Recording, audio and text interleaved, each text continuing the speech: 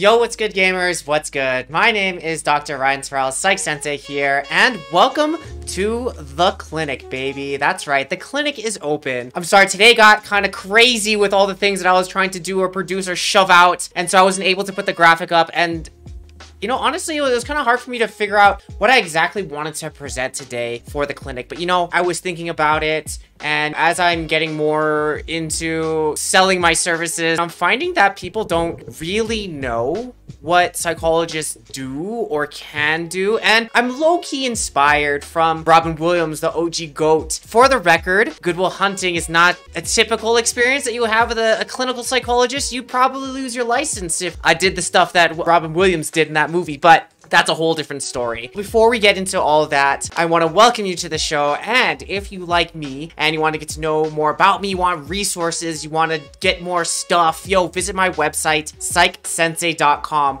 There, you can have all the resources, you can have the links to my YouTube that I drop every Friday. I drop a video, and now every Wednesday I drop a clip. And also you can get access to my podcast, which I drop every Monday now, and also other things like my Instagram, my TikToks. You'll see more content there. My LinkedIn, all of that information is there on my website, PsychSensei.com. But more importantly, if you're interested in working with an esports psychologist or a psychologist for life coaching, as a player, coach, whatever, yo, you can also, at my website, fill out a free consultation form where you and I can figure out your win condition and start working towards it today. I recently updated it, so not only can you put all your information there, but you can also put a day and a time that you can meet. So if that's interesting to you, please visit my website, PsychSensei.com. Check out all those resources, my YouTube's, all of it there on my website.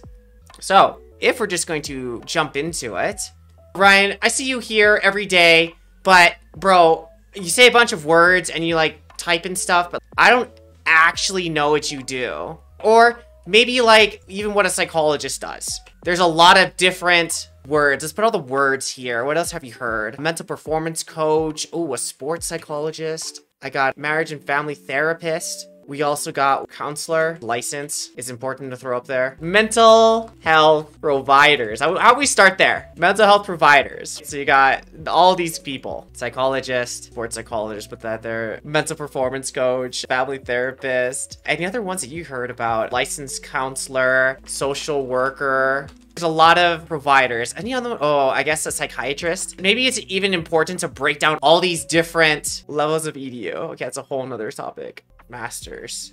I don't even know where to put freaking certificate because it's lower than a master's.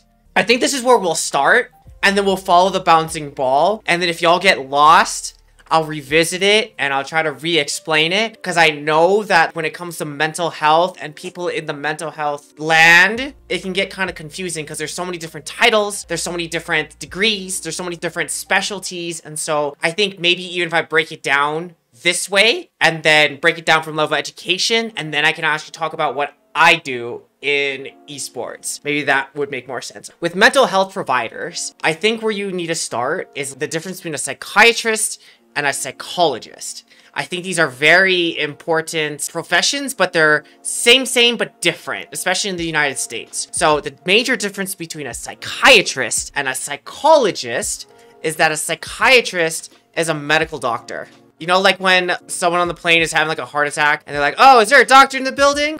This is your captain speaking. If anyone is a doctor in the house, can you please come to the front of the cabin? That's like the medical doctor. I mean, I can go. If there's a doctor in the house, can please make yourself known. I can make myself known. Hi, I'm a doctor. And when I get to that person, I'll probably be like, yo, man, how you feeling? And they're probably like, I'm feeling really bad. But I'll be like, no, how does that make you feel though? Like that's about the most support I could probably give that someone in a medical emergency. Now, if they're having a mental health crisis, maybe that'd be something different, but a medical emergency, I am not that kind of doctor.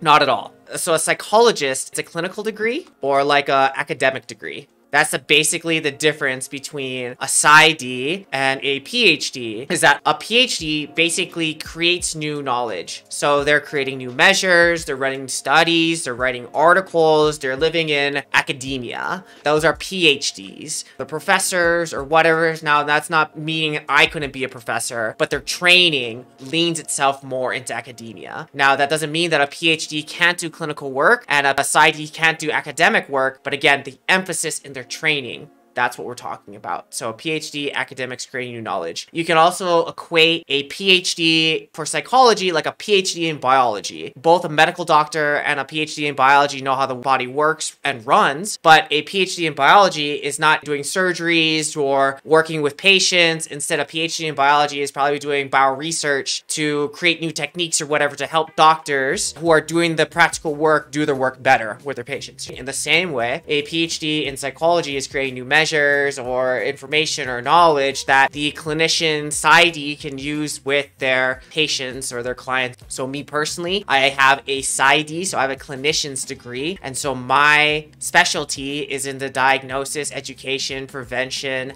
and but basically working with people to help them get better. That is in my wheelhouse, my training. So major differences: medical doctor, psychiatrist has understanding of the brain and how it works, the biology of the body, and their main job and function is to provide a diagnosis through their medical lens and provide medical things like drugs. I cannot prescribe drugs. I would have to work with a psychiatrist to send my patient or a client as a referral to them, and then we'd work together with the med management and the behavioral changes, which would be my specialty. Again, that's not saying that psychiatrists don't also do the therapy one-on-one work. They can, but like I'm saying, their training is more apt to the biology pills and medications and psychotropics and giving you the medications that's going to give you different effects psychologically for depression, anxiety, ADHD, those types of things. That is what psychiatrist does. Me, psychologist, behavioral skills, those types of things, that's what I work on. Marriage and family therapist. This is a master's level degree. And basically, the difference between what I do as a PsyD and a marriage and family therapist, we both do therapy and focus on working with clients. However, a marriage and family therapist, they have more limitations what they can do because of their training. And because it's only a master's degree, basically what they can provide or what they specialize is in the therapy. As a clinician, as a PsyD, I can also provide different assessments, intelligence, personality. Those are different things I can do as a PsyD that a marriage and family therapist cannot do. Again, the marriage and family therapist's specialty is in the therapy and of families, couples, individuals, and MFTs really focus on systems thinking like my PsyD does too. Now, the difference between an MFT, licensed counselor, and social worker, these are all master's degree practitioners or master's degree level practitioners. And the biggest difference between marriage and family therapist, a licensed counselor, and social work is their training and what they're trained to focus on. A marriage and family therapist really focuses on the system of a family or how the person works and operates within the system of people, relationships, what have you, their job. So it's them in relation to their job, them in relation to their family, them in relation to what have you, because systems, relations, that's what we were trained in. Now, a social worker, although they can also do the therapy piece, what their training and oh my God, what's the word? Specialty? Specialty. Oh my God.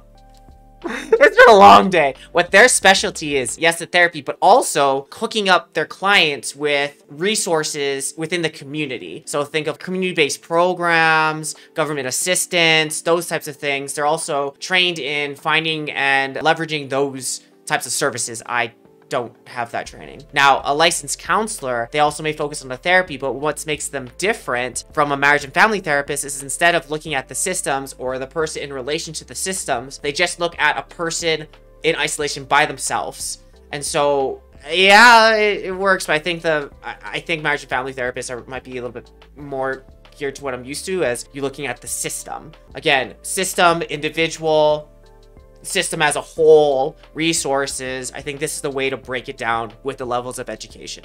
In esports, what you'll hear about is a mental performance coach. You'll hear about mental performance trainers. You'll have a sports psychologist. You might even have myself as an esports psychologist. I've also heard of industrial organizational psychologists being in esports. Basically, what we're doing, psychologists or in esports, is we're bringing our skills that we've learned from our different disciplines or different trainings and applying our knowledge and bending it towards esports. Now, I did some research into mental performance coaches or what have you, and even though people with higher level education degrees will call themselves mental performance coaches or trainers, if someone is just a mental performance coach or trainer, they may have a certificate from somewhere I don't know, that certifies them under the trainings of being a mental performance coach, but to my knowledge, you don't need any higher order level education to become a mental performance coach, maybe a bachelor's degree or an AA degree, but I'm not quite sure what that certification process is or the techniques that they use. So buyer beware. I'm not saying that mental performance coaches aren't useful. That's not what I'm saying, or that they're bad. I just don't know the level or quality of their training or techniques that they use. Now, a sports psychologist can either be a master's level or a doctorate level practitioner or degree. And basically what sports psychologists focus on is the performance piece and really helping players, traditional sport athletes,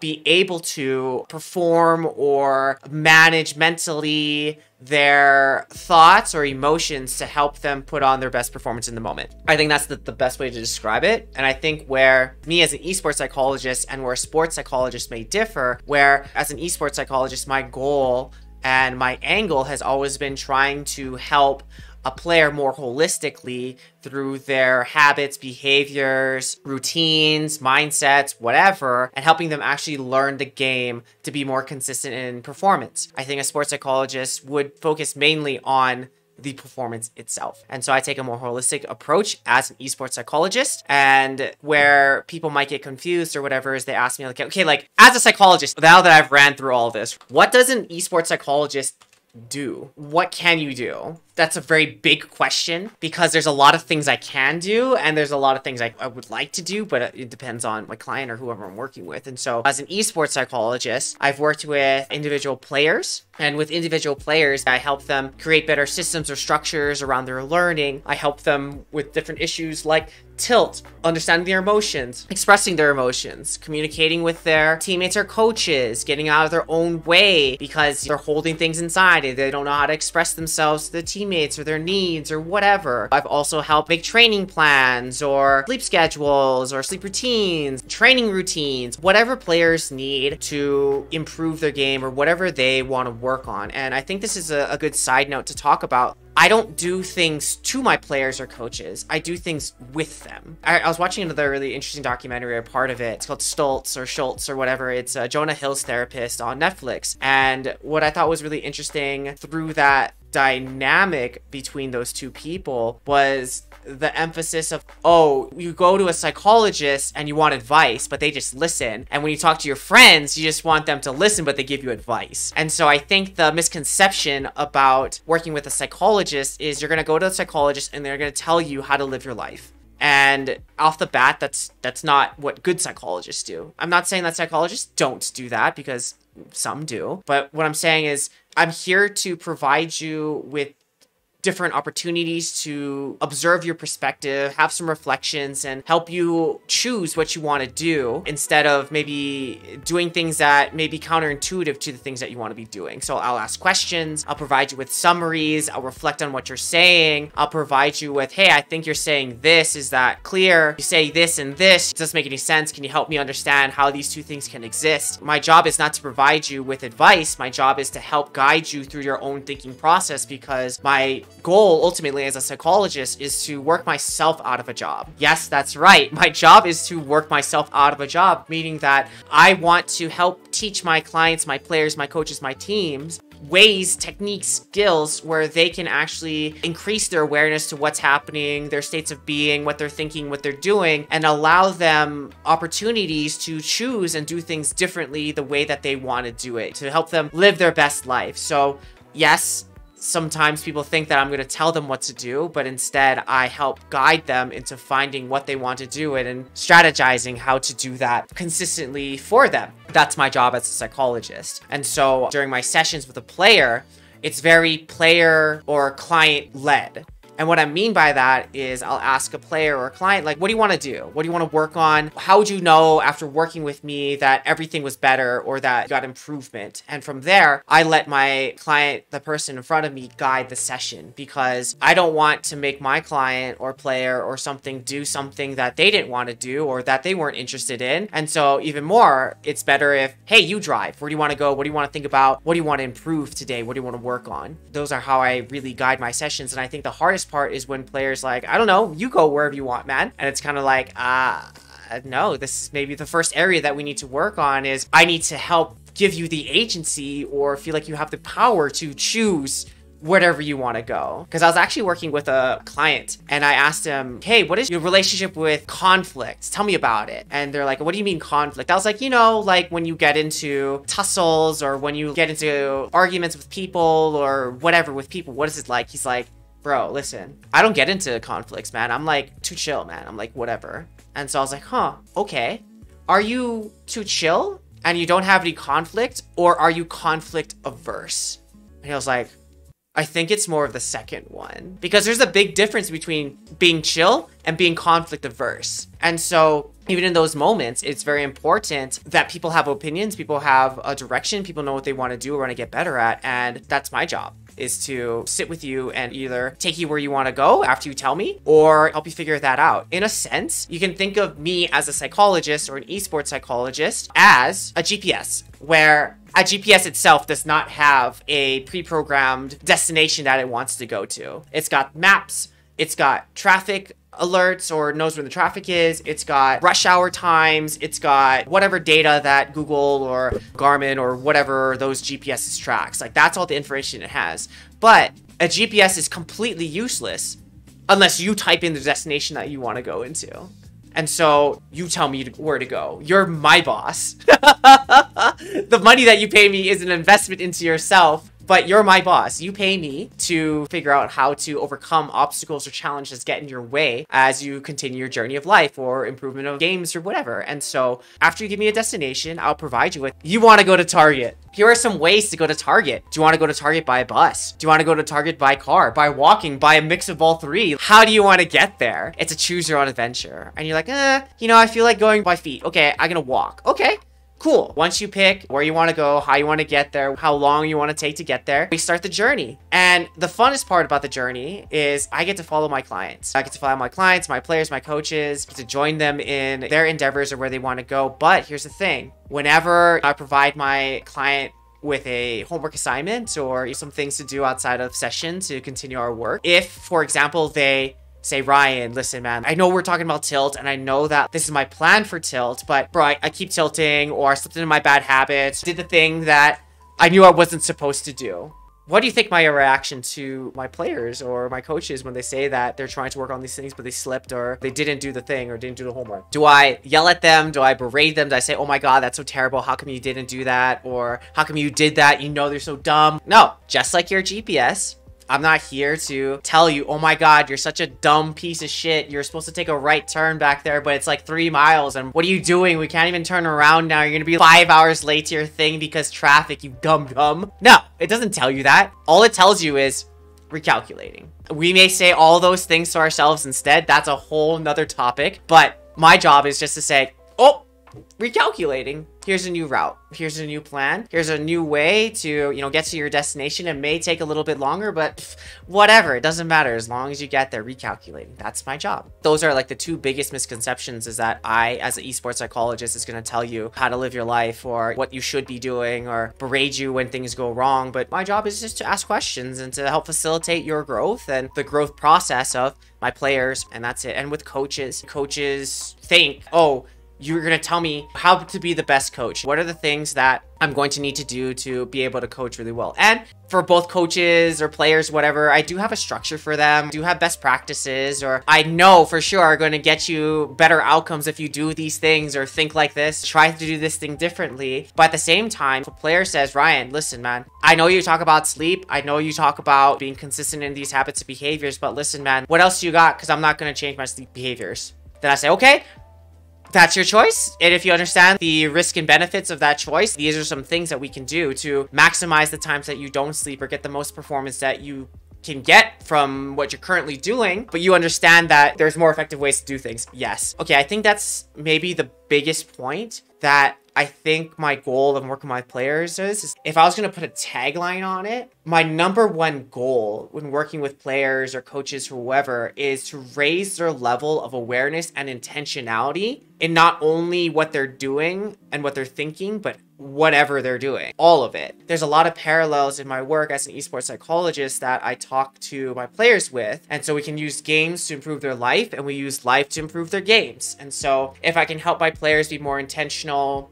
and aware of what they're doing in game, We can also cross that and doing things that they're doing in life, because sometimes if they're a tilter, they might be tilting in life, or if they're bad at emotion regulating, they might be bad at emotion regulating in real life. If I can help my players increase their awareness, increase their intentionality in life and games, that's a success in my books. And where I start with coaches is making sure, one, understand their own systems that they want to create in either how they want to relate to their players, how they want practices to go, the things that they think are really important, how are they teaching their players or providing them corrections or feedback to what they want to do, how are they in relationship with their players. The biggest thing, even with a coach, is how are they in relationship with themselves? Because I think a coach's job is so much different than a player's. They're often maybe a little bit older, they have different life experiences than their players, they're not playing the game, so they have full vision of pure strategies and their players' tendencies and habits, and now they're trying to play 3D chess and making their players do things that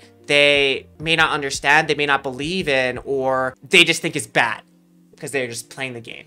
Even with coaches, there's a different type of growth that they have to do, because sometimes they have to really balance the relationship that they have with their players, because sometimes they're not much older, sometimes they're their peers. What's interesting about a coach is that they have to really walk this fine line between authoritarian, teacher, mentor, coach, confidant. There's a very interesting line that coaches need to walk and navigate. And many times I find coaches talking to me about their own insecurities about navigating that relationship, where most of the time they are working on balancing that relationship. And some coaches do it better than others. Some coaches are more oblivious than others about this relationship. And so it's even working with a coach to see what type of relationship they want to have with their players, or what types of things they want to learn to better themselves. And what's really interesting about coaches, if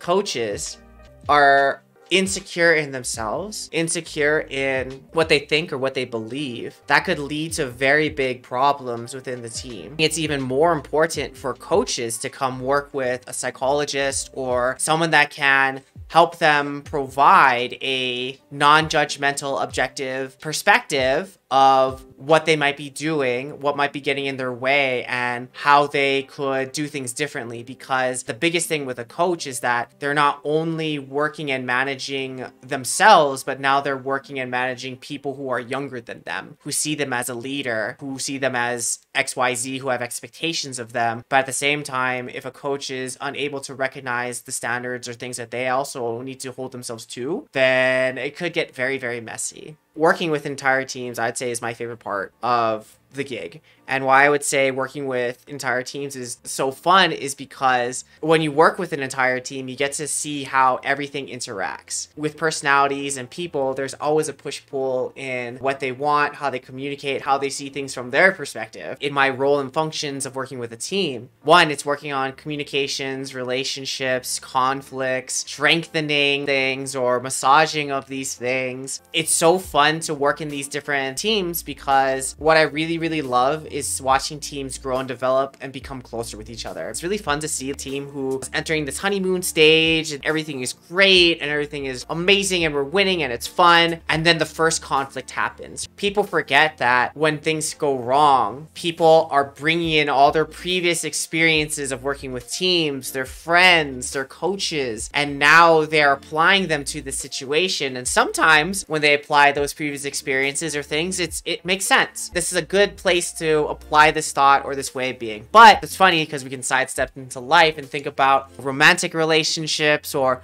baggage or whatever that people may bring into their partner relationships from their own past or hurts or dramas or whatever. It's the same thing in teams. Really common problem that I see is that we hold all those things inside. Well, one, we hold them inside because if everything is great, I don't want to share with you something that's bothering me and rocking the boat because there wasn't a conflict, but if I tell you that there's a conflict, now there's a problem. Or maybe I'll hold these things inside because you should know. Like, you should see how I'm responding to you, or you should see how I'm not responding to you, and you should just know that I'm upset with you.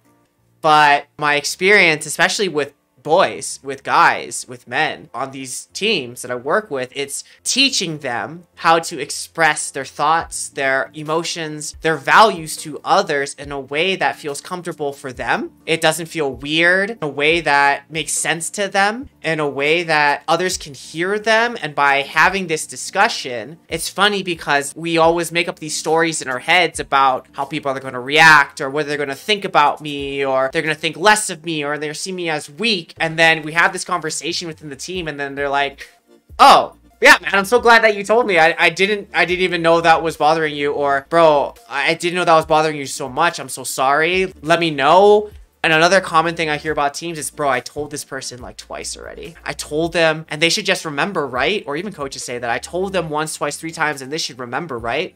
Let's be real. Think of how many times you need to be reminded of the thing, or you need to be told about the thing to actually remember it. Or like, not remember it, but consistently perform it. It's gonna take a couple of times. It's gonna take multiple times. It's gonna take multiple reminders. And I think maybe there's a thought of, oh, if this person really valued me or really appreciated me, then they would remember. Sometimes, but at the same time, it's funny how we forget how wrapped up in other stuff people are. But at the same time, we always think that they're thinking about us. I think it's really funny now that I'm speaking it out loud, how we expect people to remember first or second time we tell them to do something. At the same time, we don't want to remind that person because we don't want to be irritating or naggy. But at the same time, we also get mad maybe at that same person for not noticing the thing that we're thinking about because we didn't tell them. But everybody knows what I'm thinking.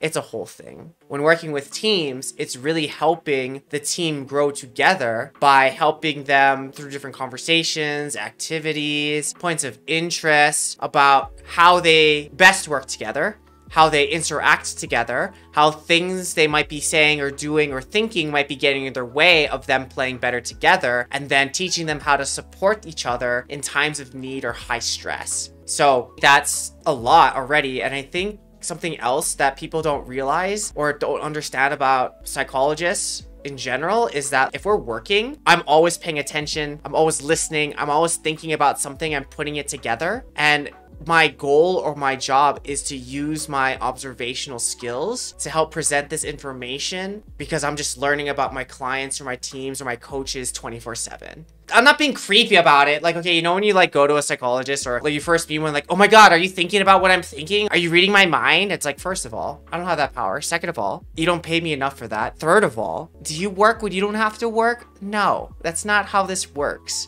And by the way, I already did, and I could diagnose you with 10 things.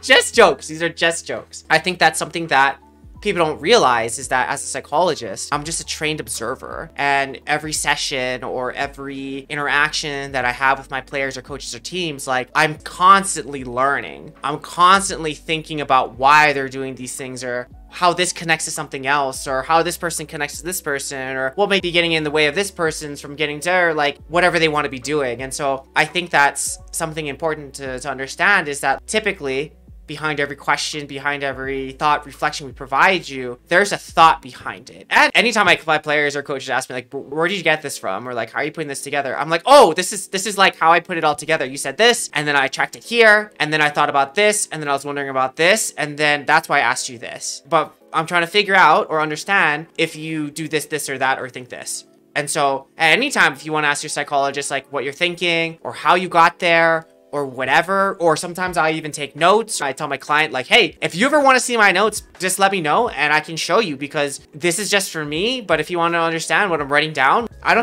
have nothing to hide here. Maybe this is my selfless plug. If you're interested in working with an esports psychologist, now that you have a little more understanding about what a session might look like or what we might do in a session, fill out my free consultation form on my website, PsychSensei.com, and you and I can sit down, meet each other, and the whole purpose of this consultation and why I want to emphasize the purpose of it is there have been tons, literally, of research studies about what's the most effective modality, what's the most effective thing in the room when working with a psychologist, mental health provider. And in consistently across the board, independent of the modality or the education or the training that you have, for mental health providers, again and again, the number one thing that has come up to increase the outcomes of their clients, to increase the success of therapy, to increase the whatever, it always helps, is number one, the relationship you have with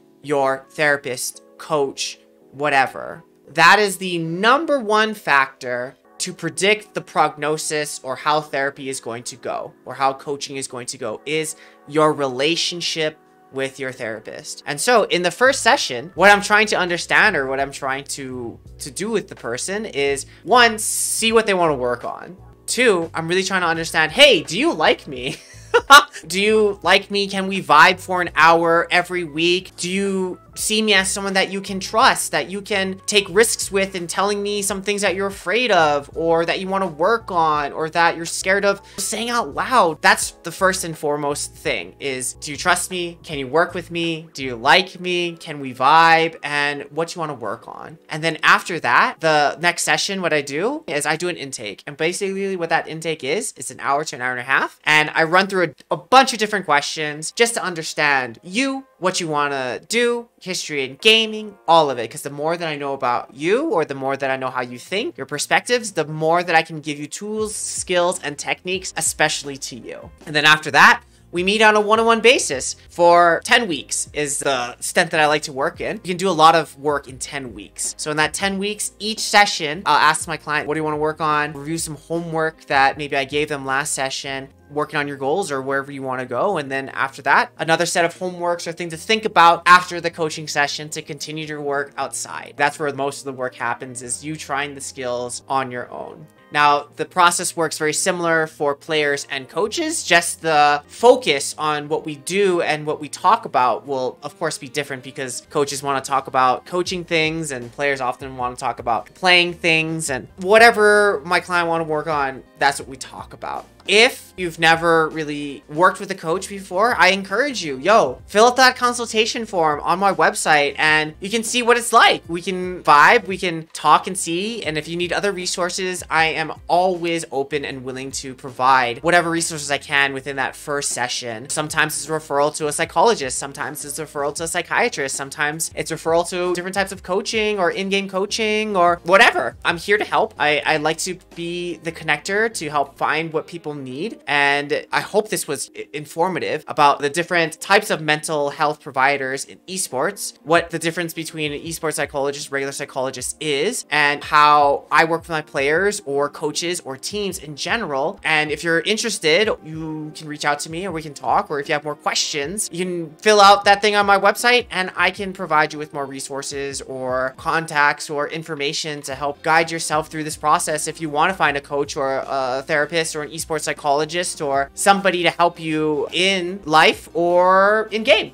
Well, maybe a shorter stream tonight. Sorry that I was a little bit late for the stream because I was uploading videos. I'm super stoked. So if you want to catch some more of my content, this Friday, tomorrow, I will be dropping another YouTube video. And also catch me at 9 a.m. PST for Coffee with Casey. And we'll be covering nutrition, esports, psychology, all of it. Probably going down some rabbit holes because it's always a fun time talking with Casey and probably nerd out on something. We'll find it. Come if you want to learn how to increase your performance in esports or in life. I learned that 7 cups of coffee is good for health, but performance?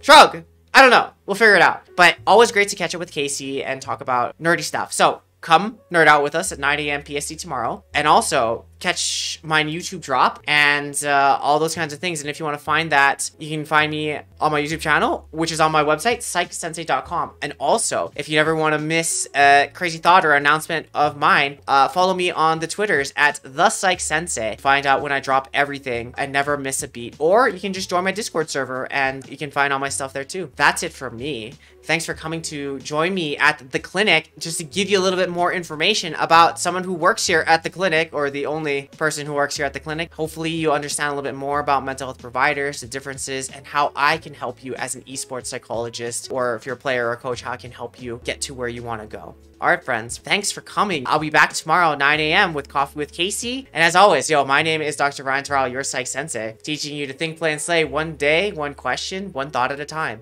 And remember, friends, I'm always here to remind you that stronger mental wins. All right, friends, you take it easy. Have a nice night. Love ya. Mwah. Bye. See you next time. See you tomorrow, 9 a.m. PSD, Coffee with Casey.